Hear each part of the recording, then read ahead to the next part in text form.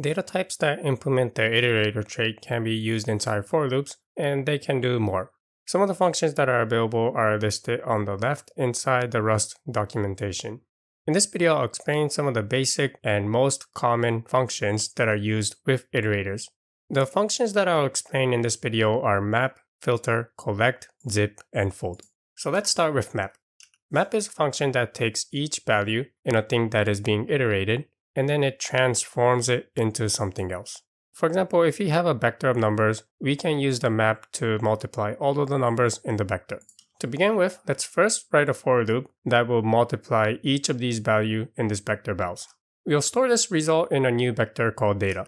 Run a for loop, and for each iteration, we'll multiply the value by 2. So this is an example of taking each element inside the vector vals and then multiplying by 2. Now let's do the same using the map function. These functions that you see over here are also called iterator adapters.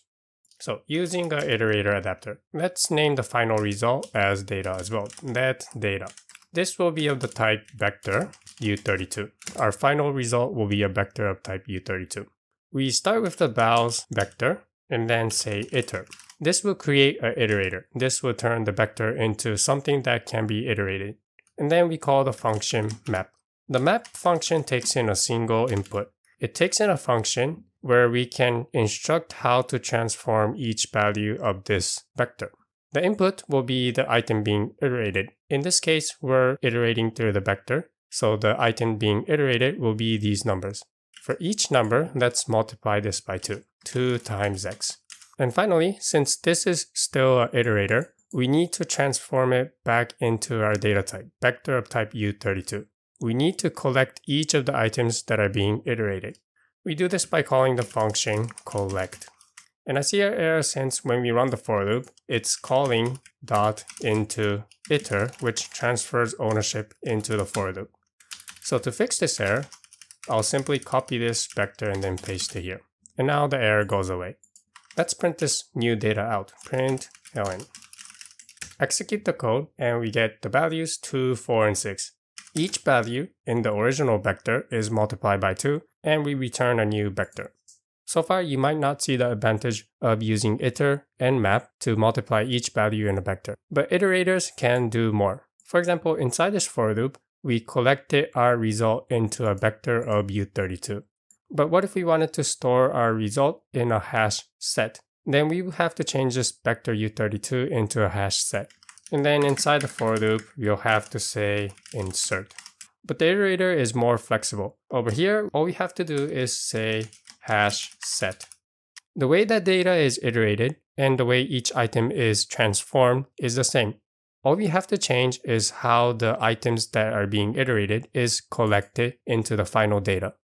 So this is the only change that we had to make. We had to change the data type that we're collecting our results into. In the first example, we collected inside a vector of u32. If we wanted to collect our result in a hash set, then all we have to do is change this vector to a hash set. Compare this with a for loop. To do this in a for loop, we had to change the data type, and we also had to change the operation on how to store the result in the data type. So this is one power of using iterators. It simplifies a lot of the code. So let's see more examples. The next example that I'm going to show you is filter. Map and filter are probably the two most common iterator adapters that you'll be using in Rust. Filter is an iterator adapter that is useful when we want to omit some of the data from being iterated. For example, inside our for loop, let's say that we only want to push data if the value is less than or equal to 2. In this case, we'll do if b is less than or equal to 2, push 2 times the current value into the vector data. Now, how would we do the same over here? Well, we can call the function filter. Similar to map, the filter takes in a single function as input. The function will take a reference to the item that is being iterated, and we need to return a boolean. True means that we want to include that data in the iterator, and false means we don't want to include it in the iterator. So going back to this example, we only want to include the values that are less than or equal to 2. The way we would do this, let's say x as an input. This x is a reference to the value, so we first need to dereference it with an asterisk, and then put x, and say x less than or equal to 2. So this part of the code and this part of the code do the same thing. If x is less than or equal to 2, then keep the item being iterated. If it is greater than 2, then don't keep it inside the iterator. We also need to change iter into iter. This is because filter gives a reference to the value that is being iterated. Since we're returning a vector of u32, here we're taking ownership of the vals vector by calling iter. We're moving the ownership from vals into data. Let's print this out, filter and map. Execute the code and we get filter and map. The result is 2 and 4. The original data that was being iterated is 1 and 2, since those two values are less than or equal to 2. And for each value that was kept after the filter, it multiplied by 2. Hence, we get 2 and 4. So that was an example of filter and map. Next, let's move on to zip.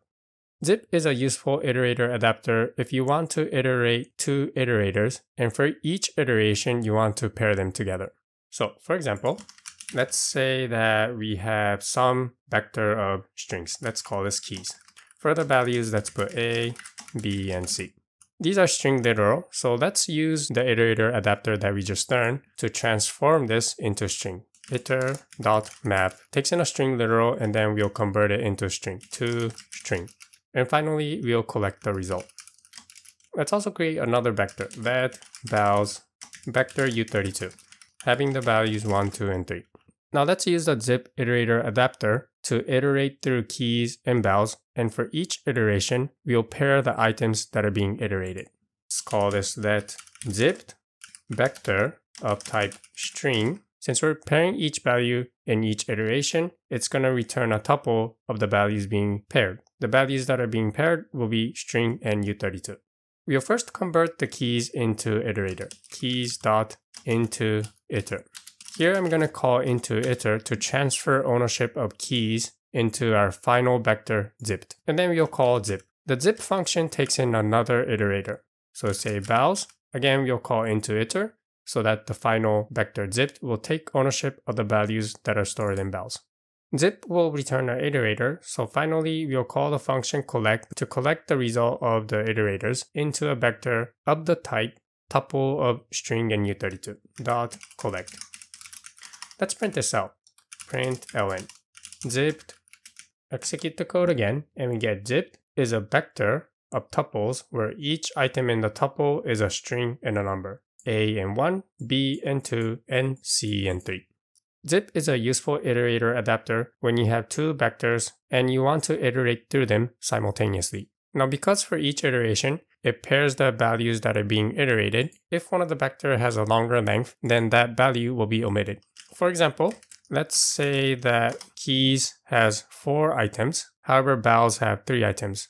For each iteration of zip, it's going to pair the letters with the numbers. But for the letter D, there is no number to pair it up with. So this D will be omitted. And to show you this, let's execute the code again. And we get the same result as before. A with 1, B with 2, and C with 3. You don't see a tuple where it starts with D. Since for D, there is no value that can be paired up with. Therefore, zip will only iterate up to the minimum length of the two vectors that are being iterated. Keys has length 4, and vals has length 3. The minimum length of 4 and 3 will be 3, so the final result of zipped will also have length 3. Now we can use this code with slight modification to turn this vector of string and u32 into a hash map. And here's how you do it. Let's first copy this and then comment this out. And all we have to do is change the type, hash map, where the key is a string and the value is a u32. Now notice that we didn't have to change any of the code on the right side. All we had to do was change the type. This is because Rust knows how to convert a tuple of string and u32 into a value of hash map. Let's execute the code. And we get the values. Zipped is a hash map where C has the value 3, A has the value 1, and B has the value 2. Now if you were to do the same thing, use a for loop, similar to this example, we would have to change the data type that is initialized, and we would have also had to change how to store the data into a hash map. However, by using iterators, we only had to change the data type. And finally, let's take a look at the iterator adapter fold. Fold is a useful iterator when you want to iterate through some collection and then reduce it into a single value. This single value that you reduce to is called the accumulator. So for example, let's sum all of the items inside this vector. In this example, the sum will be the accumulator. Let's call this sum. You'll start with vals and then create an iterator, and then you'll call the function fold. It takes in two inputs, the initial value of the accumulator. In our example, we're going to sum all of the items inside this vector, so the initial value of the accumulator will be 0. We're summing from 0. The next input will be a function. The first input to this function will be the current state, the current value of the accumulator. For the first iteration, this ACC will be equal to 0. The next item will be the value that is being iterated, the value of these vectors. Let's call this x. Since in this example, we want to sum all of the numbers inside this vector, all we have to do is take the current sum and then add the current value. Let's print this out. Println. Execute the code, and we get sum is equal to 6. Fold is a useful iterator adapter, and you can use this to implement map, filter, and zip as well. It's a common exercise when you're learning functional programming, and if you're curious, I'll leave this as an exercise for you. So in this video, I explained some of the iterator adapters that are available in Rust. These are map, filter, collect, zip, and fold. Now, there are many more iterator adapters that might be useful for you. So be sure to check out the official documentation and look at some of the methods that are available for iterators.